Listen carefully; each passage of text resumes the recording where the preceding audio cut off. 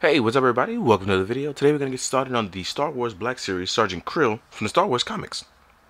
This is from the 2015 run. He appears throughout it as technically two characters, one in his Stormtrooper form, and the other one being a Game Master. I'm not going to spoil anything else.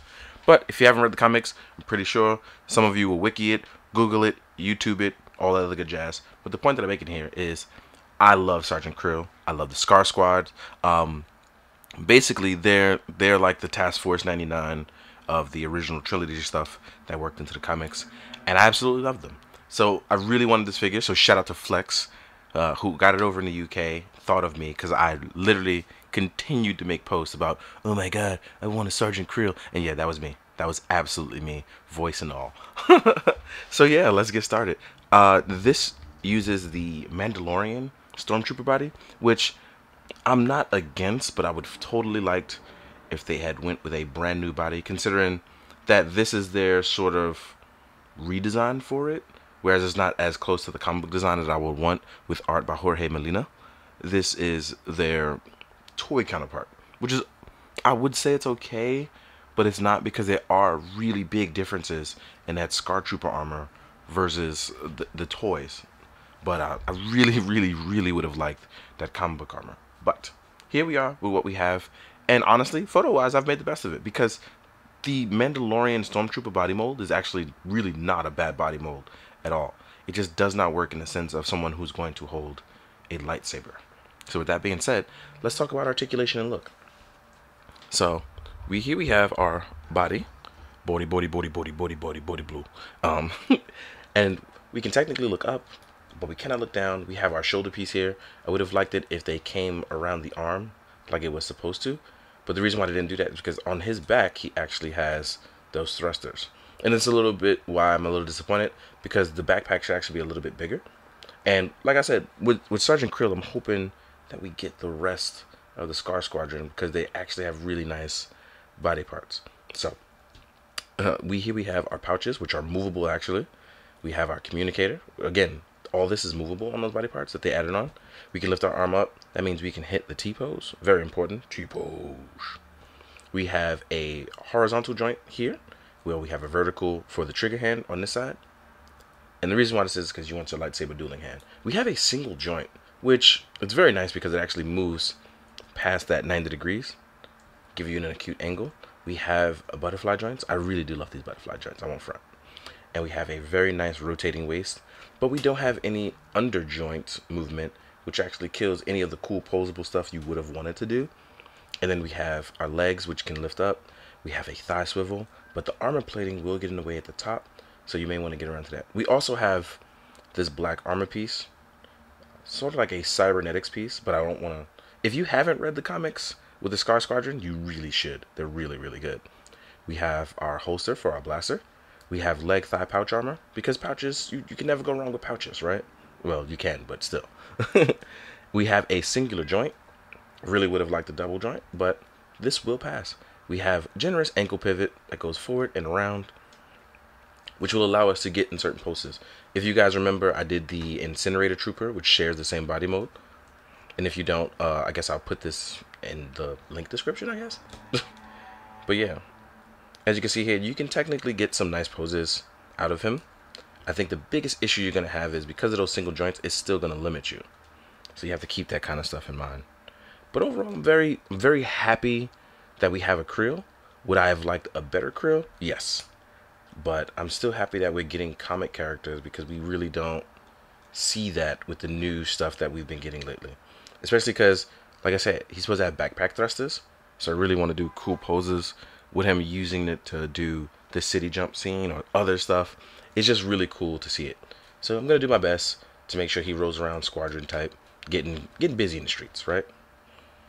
Let's actually change up our poses for a little bit, right? And then let's talk about what Kreel comes with, because he actually is packed very light on the accessories. He is. So Kreel will actually come with his blaster, as you'll see here. This is our standard Stormtrooper blaster, because Kreel is very big on, I'm a Stormtrooper and you can't kill us all. Like, he doesn't say it like that, but he's very much like the the one is all and the all is one. Like, we can't be stopped. What, like Super Hydra or something? Space Hydra. Let's call him Space Hydra, boss.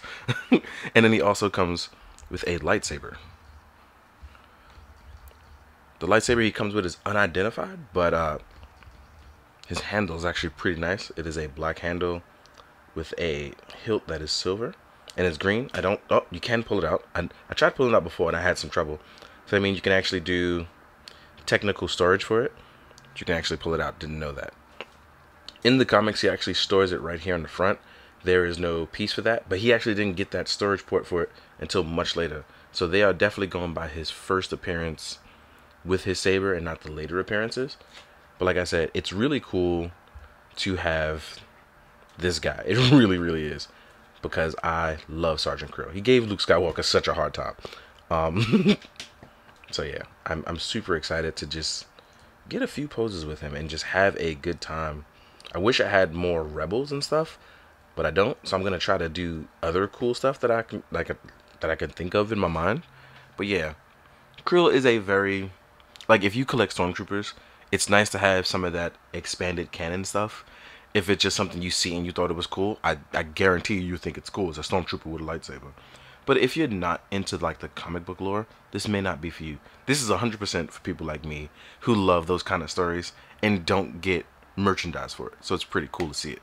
But yeah, with all that being said, what we're going to do is we're going to jump to the size comparisons, and I'm going to fix what's going on with my light because it has a weird button sound. But yeah, thank you for watching. I'll see you guys in a sec as we jump to sizes. Hey guys, welcome to the size comparison. I think the first thing we want to do is some Stormtroopers, obviously. So we're going to do some Black Series Stormtroopers, there's some SHF ones. I don't have the Mafex or the Kyoto ones anymore, unfortunately, but it's still fun, so let's have at the. Here is a Rocket Trooper. I'm going to fix those angles. So here we are with a fellow Black Series Rocket Trooper. As we can see, it's really just a color differential. Here we are with a normal fellow Mando Stormtrooper. And this has been the new body that we've been going with so far. Ooh, honestly, looking at it, I was wrong. He actually does have a close chest plate to that of his comic book counterpart. And I didn't realize it until I looked at these actual other two. His chest plate is actually very close to the Jorge Molina design. So I take that back what I said earlier in this review. I did not realize that until I put all three together. It's actually pretty cool. Wow, they actually put a little bit of effort into that. I like that. Oh, okay. All right. Here we are with an SHF Rogue One Stormtrooper. These guys are a little bit smaller, but can fit in your army because Stormtroopers aren't technically universal. Everybody's different heights and different sizes, right? Here we are with a Black Series Purge Trooper from Fallen Order. There you go. Brightness is a little less bright. Oh, that's because it got gloomy outside. That's why. I'm using that window light to get real good in there, right? Here we are with a Black Series Boba Fett. I won't use the other Boba Fett because this Boba Fett is around during Kreel's time. Then we'll do a Black Series Darth Vader. And for the record, Sergeant Kreel and his Scar Scooper Squadron only adhere in answer to Darth Vader, which is pretty cool. That means they work directly under him. And this is like, even with his Inquisitors, he has a special group of Stormtroopers, which is so dope. Here we are with an SHF Darth Vader. I made some Manzaban, but he stands around his normal height. Just has some different cloth. Right? Next up, we have SHF Luke Skywalker. And I chose this one because this is the newest one. And then I have the ceremonial Luke Skywalker. And it's cool because I actually like this one a lot. It's a little small, but I like this one a lot because this is close to the costume that he wears in the comics at the time as well, too.